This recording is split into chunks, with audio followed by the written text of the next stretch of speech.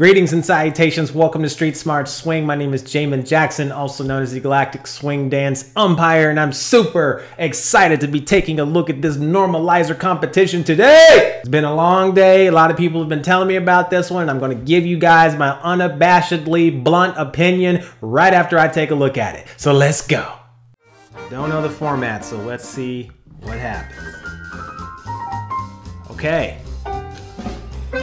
Too many names. I'm just gonna write down which one I like the best.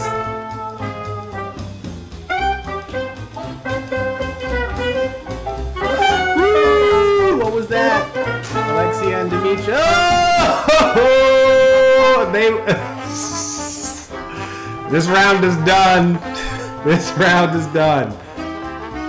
After that little trick that Alexia and Dimitri did, yeah, I think I'm calling this round for them.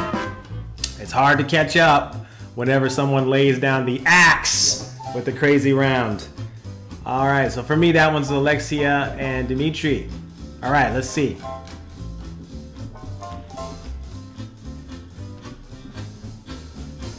What we got?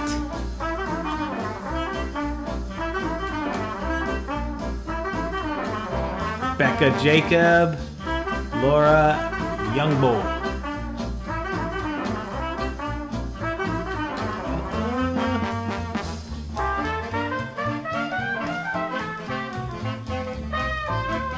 This couple kind of seems a little bit more homogenous. They might, for me, seem like they could potentially dance for the same dance team. So for me, it's a draw. I would give the upper hand to the Swedish couple just a little bit. They seemed a little tighter, but for me, they were still kind of a draw. All right, what do we got? Ashley and Mohammed and Sylvia and Mikael or Michael? Probably Mikael.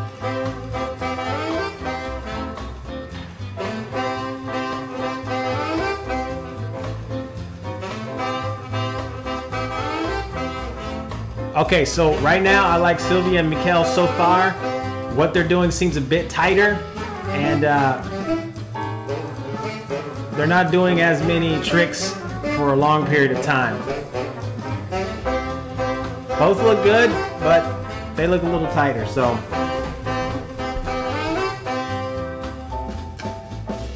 Yeah, like that turn and that stop. Yeah, that's who I liked too. Sylvia and Michael. All right, who we got? Charlotte and Jethro and Minyoung and Kim. Okay, Australia versus Korea.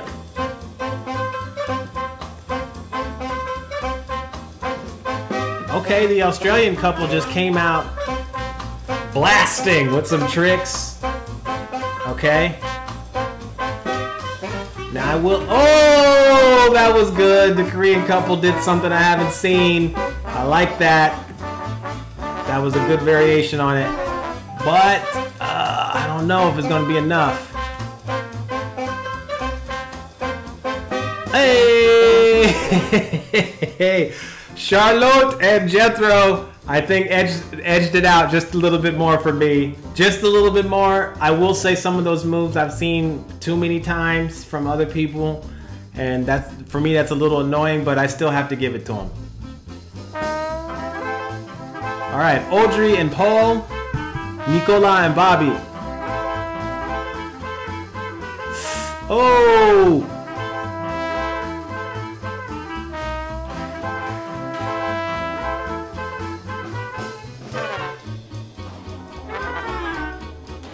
This is like tricks after tricks after tricks.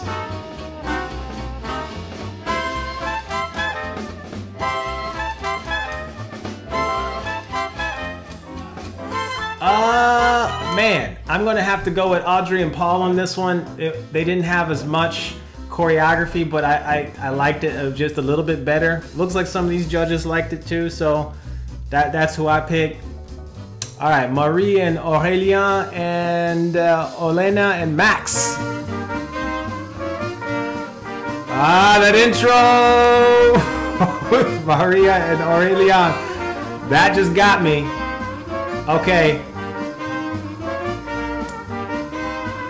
Okay, so right now for me they win, simply because it's tighter, it's more inventive, and the space where you would think is transitional space, they're filling it in with really good choreography, and it's tight.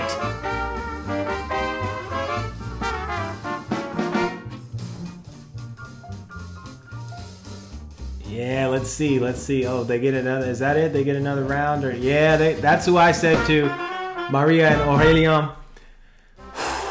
That's tough. Well, let's see. This is round 2. Okay, here we go. Alexia and Dimitri versus Rebecca and Jakob.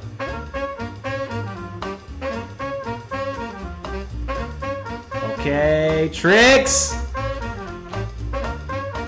Boom.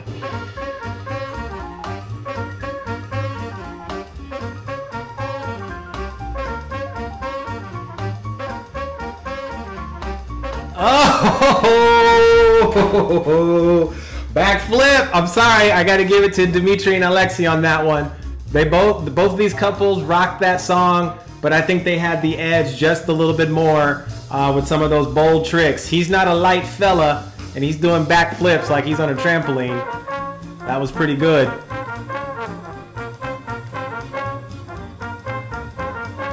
Charlotte and Jethro. All right, Sylvia and Mikael. All right, let's see. I think I like Sylvia and Mikael just a little bit more. They are dancing without the tricks just a little bit more for me. I have to give it to them on the right. That's just me. Well, some of the judges liked it too, but that's just me. All right, Audrey and Paul versus Egle and Tadas.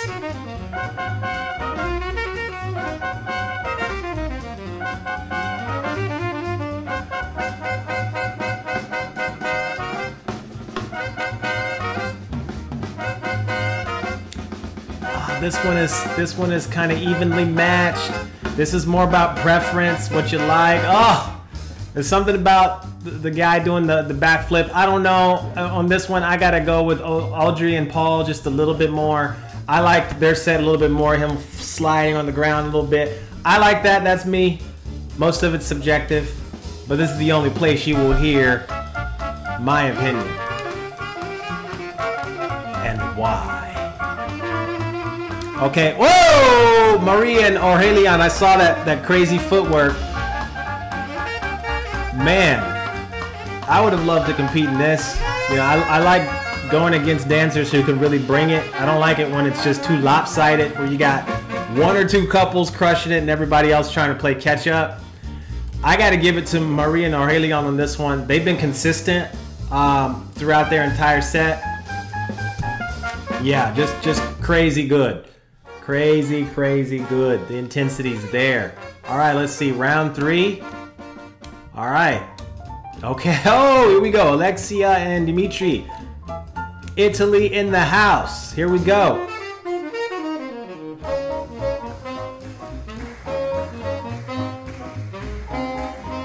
That's a Count Basie version of Honeysuckle Rose. I like that quick snap.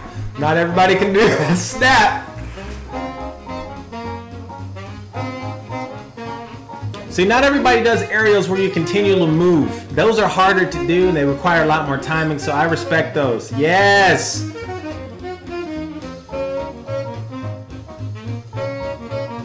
Fundamentals, some classic moves.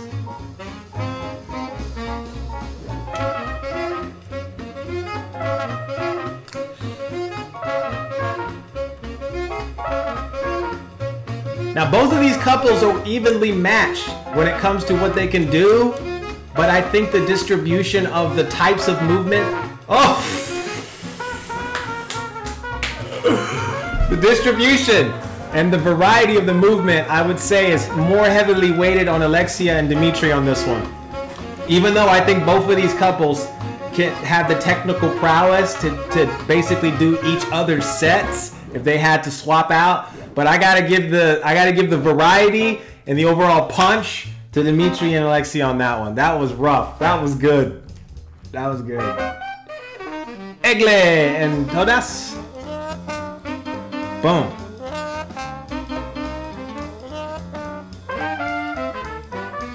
Yes. Yeah, you can't miss an aerial. You gotta hit it on beat, and they nailed it.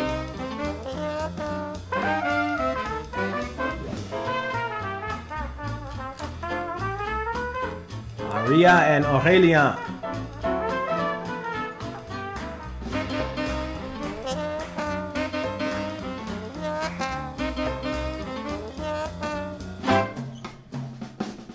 Yes!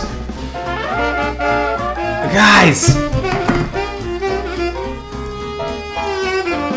I feel like the couple on my right, they're doing swing dancing, but I think the couple on my left are dancers, and they happen to be swing dancing. I can see them as individuals, and I also see them as a couple. I think their choreography is tighter. Their solo choreography is a little bit more syncopated. Not saying that's better, but it's harder to do and make look good at the same time. So I got to give it to, for me, Aurelian and I forget his partner's name, but for me, they were the winner on that one. Even though they did separate stuff, some people are fickle. We're going to talk about that. I'm not that kind of judge. All right, Alexia and Dimitri. Swing outs.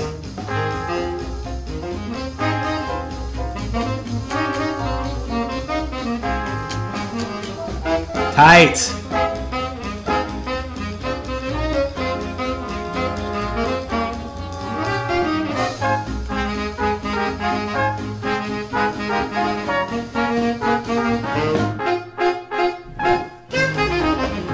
All right, Icle and Tadas. Boom. Yes, it's tight.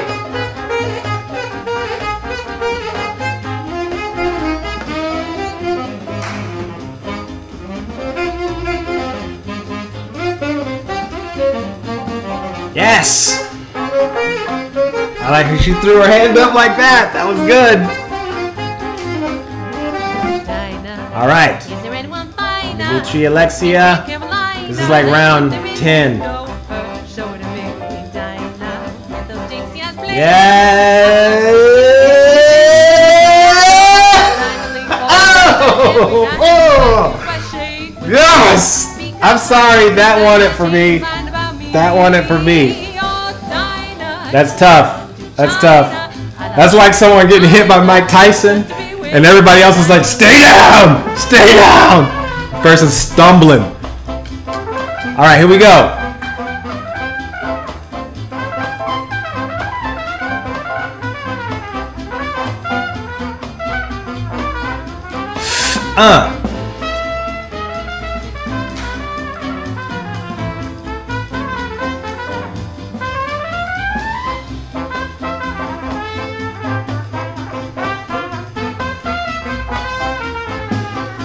Double back flip. All right, here we go. Everybody at home, scream, swing out!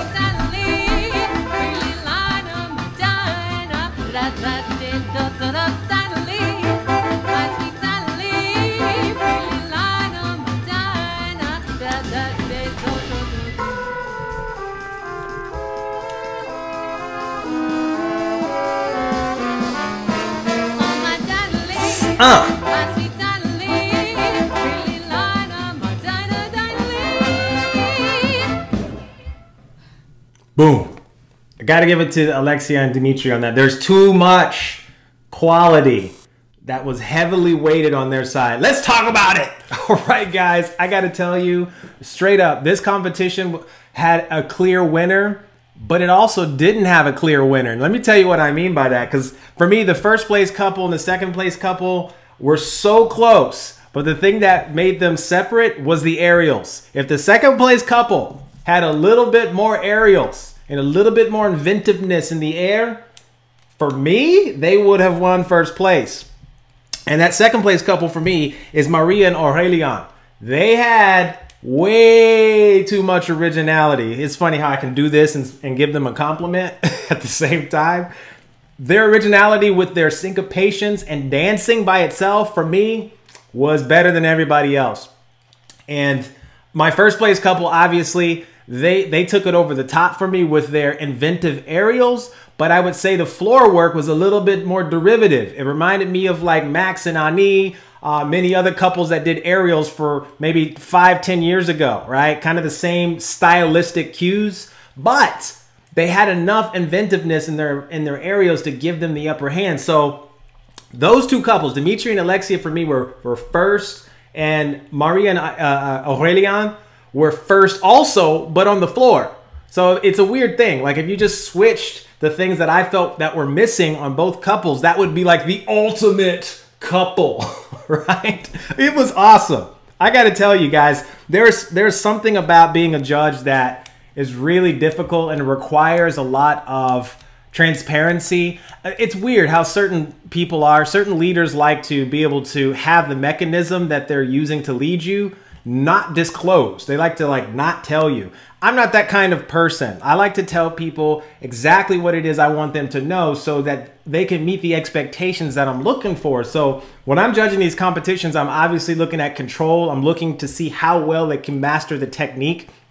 That being in its most simplest explanation is, can I see the leader doing the traditional Lindy Hop roll? Can I do the followers doing traditional Lindy Hop following, and they're not fighting each other in that process? Sometimes you can see couples, and I saw a few of them in this competition where they were dancing and they were kind of fighting each other, where they both knew what was going to happen. They both had a leader mindset since it was choreographed, and you could see it was a bit jarring in certain places. But certain couples have that better than others. And then the great part is the timing. With this kind of choreography, this is hard to do because you got to put your best stuff in the right spot in the right time, and it's really tough. It's really one of my favorite types of choreographed competitions. I prefer it more than the actual showcase. It's just enough. But I think with this being online was really difficult because you're missing that component that really adds more energy for the dancers, and that's the roaring audience that's there, because we can feel the energy, and I'm in here hollering in my own house, but that I miss that energy being with other people. So control is important, timing is important, and in this case, the arrangement of the dancer's choreography is important to an extent, because I can't judge them too much for what their intentions are for their choreography, but I can tell you if it was tight or not. I can tell you that it maybe did not make the music elevate to a higher level where I could feel it more emotionally. I could tell you that, but I honestly couldn't judge it and say it was good or bad. I could say, well, I didn't like it. And in most of the cases, all the rest of the dancers had sets that made me just maybe want to take a restroom break in the movie theater, right? You know what I mean? It's like the fight before the big fight. But the first two, the two couples, first place and second place, were literally, I was thinking in my mind what it's like. When I saw the movie Inception, I was like, this is amazing. This is amazing. There were so many parts of it that I liked. It was just flamboyant in the right spots. And then I just realized that's the movie I go to. I just keep watching it over and over and over. And that's kind of like Dimitri and Alexia. They had the aerials where just, I want to go back and watch it over and over and over. You know, I put that movie on right before I go to bed and I fall asleep in the same spots. And then when I watched Maria and Aurelian, they were kind of like Tenet. When I went and saw the Tenet movie, this came out like 10 years after Inception. I'm like, it kind of has that Inception vibe. I'm not really sure what it is, but when I got into the theater, I was like, ooh, this is going to be good. And the problem was I didn't know when I could go to the restroom. I was like, is this the high point? Can I go out real quick and just go get some popcorn, go to the bathroom? No, there were points in the Tenet movie where I was uncertain about where those pinnacle points were. And it just kind of had me going like this. So I was left a little hollow emotionally. And I could say that's what I felt when I watched Maria and Aurelian. They had spurts of ingenuity that I thought were more complex than the first place couple, but I felt emotionally disconnected because they miss certain points in the music, the fulcrum of their dancing, that wonderful aerial that can embellish so much emotion if it's placed at the right time. I feel that they were missing that. So that's all I had to say. Both of those couples for me are the winners of this competition. I feel like there was a heightened sense of a need to prove oneself. And I love that healthy nature of competition. Everybody in this dance community is going to be forgotten in the future unless you are putting something out for the music, or if you're putting something out for the dancing and it's recorded where people can actually follow it. So keep that in your mind and let that drive you. If you want to make an impact on the dance or on the music, let it all be something that outlives you, and let it bless people that may not even be born yet. That's the idea. So don't just get into competitions to think, oh, I'm just here just to win right now and to be the hot thing of the month. Trust me, you'll be forgotten. People will forget who you are, and that's just the way life is. But with these couples, I respect them enough because it seems like they're putting in the hard work to leave a legacy for the art form and for themselves. So I love that. What do you guys think? Who do you think was the winner of the competition? You heard my opinion on it. That's what I felt. That's the emotion I felt from watching this. Let me know in the comment section below. If you guys haven't started swing dancing yet, I encourage you to check out my free courses below. I got a ton of free courses to help you get launched where you're at right now, and you get a chance to see some of my original work. I've spent over 10,000 hours to invest in Lindy Hop. I didn't want to just learn how to do it and just travel and teach around. I really wanted to contribute to the art form as a dancer. So I preserved a lot of those original ideas in my school, so check it out if you like that. With that being said, guys, I look forward to hearing your comments below. If I don't see your comments below, hopefully I get a chance to see some of you guys in my class online. Take care.